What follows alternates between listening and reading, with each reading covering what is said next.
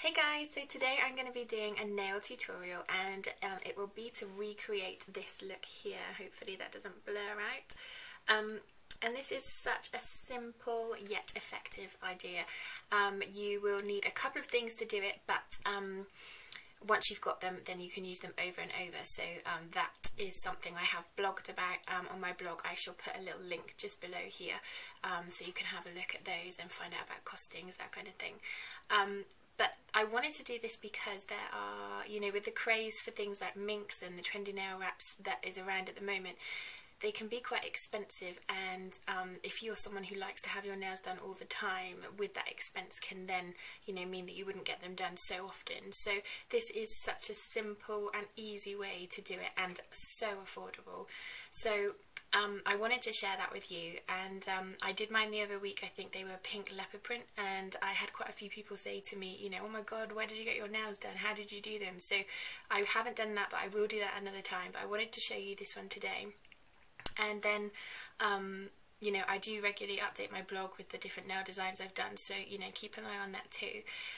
So the things that you will need are from Konad, which is like a nail art company, but it's designed with stamping rather than painting, like with the brushes. And the things that you will need is this, which is your design plate, a stamper tool, which has got a bigger end and a small end, and then this is your scraper. Hopefully it's not very clean. So those are the three things you need.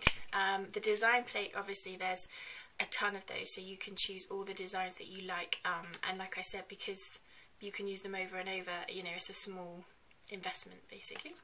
So those are the things that you will need today, along with your nail varnishes and what have you, but I shall show you what you need in a second.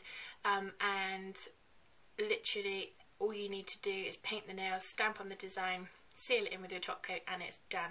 So I shall go ahead and show you that now.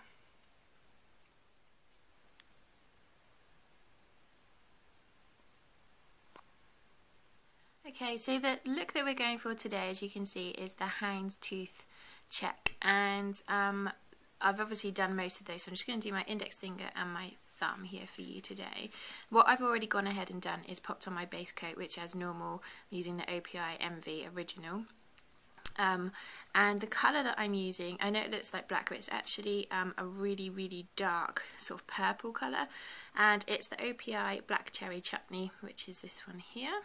So I'm just going to pop on my coats of those, and again, if you're trying to paint them so that you don't take it all the way into the cuticle, you can always tidy it up after if you do make a bit of a mess.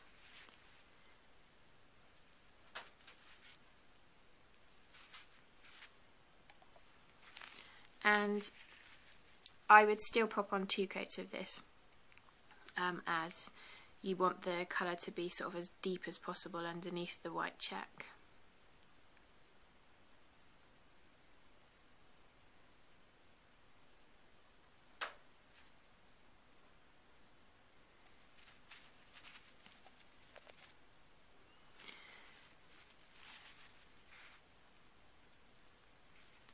And then what you just need to do is just wait for that to dry off a little bit, so that when you roll the stamper over, it obviously doesn't imprint into the actual varnish. It will leave a nice crisp finish.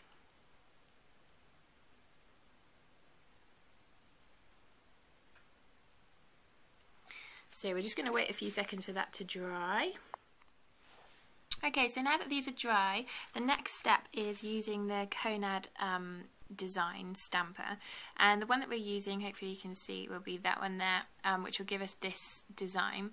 Now this is the design pad M63, and you can get so many of these with all sorts of different ones, but this is the one we're using today, and it does have sort of 5 designs in total. So once you've bought one of these, you can use them forever, and you'll get so many different looks with all the different designs.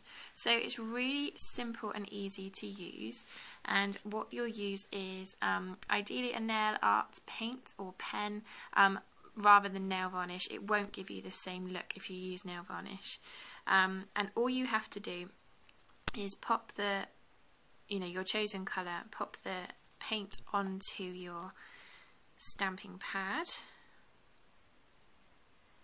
and try and get sort of, so it doesn't have to be neat, this bit, which is always good. And then what you're going to do is then use your scraping tool, and you're just going to scrape across the pad,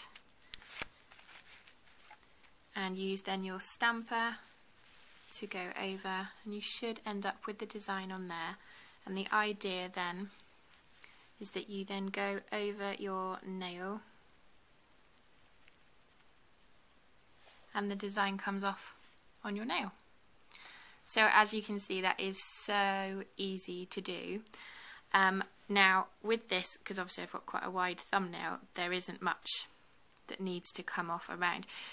On this one there probably will be, which I'll show you in a second, but what you can do is pop scotch tape around if you want to, so then when the nail art paint goes onto the skin you can just pull that off.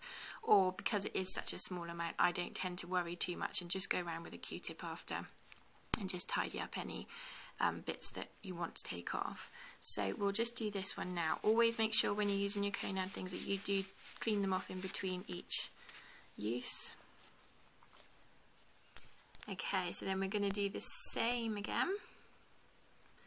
So pop your nail art paint onto the design you've chosen.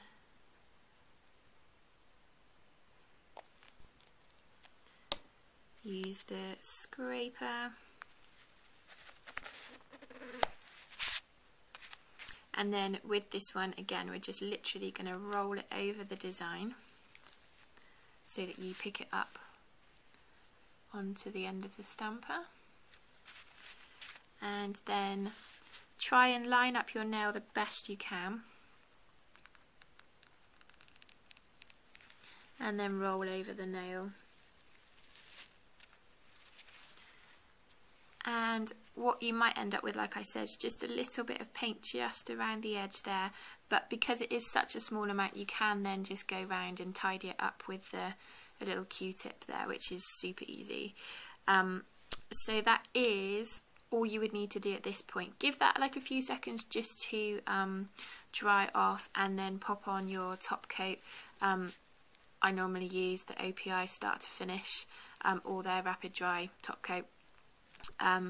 Either would be really good, and the nice thing then is it seals it all in but also gives it a really glossy finish. So what I'll do is just tidy that up and then come back and show you the finished result. Okay, so that's all tidied now. I've taken away the little bit that did go on the skin and just literally used a little cotton bud or a Q-tip with some nail varnish remover and went around the edges. And it will now should be dry enough to just pop a quick top coat on. So just again, just go over the top. That will seal that in and give it a nice shiny finish. And because this does sort of tend to wrap over the edges slightly, just take your top coat so you just run a line along the top, and that should stop it from sort of peeling back at all at the top. And then on my thumb as well.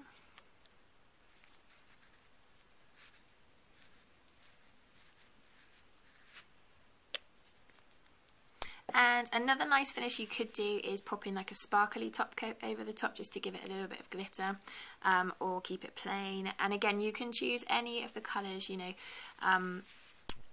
that you like, any base coat and then any nail art colour. So, you know, you can really experiment with this, maybe add some diamantes in.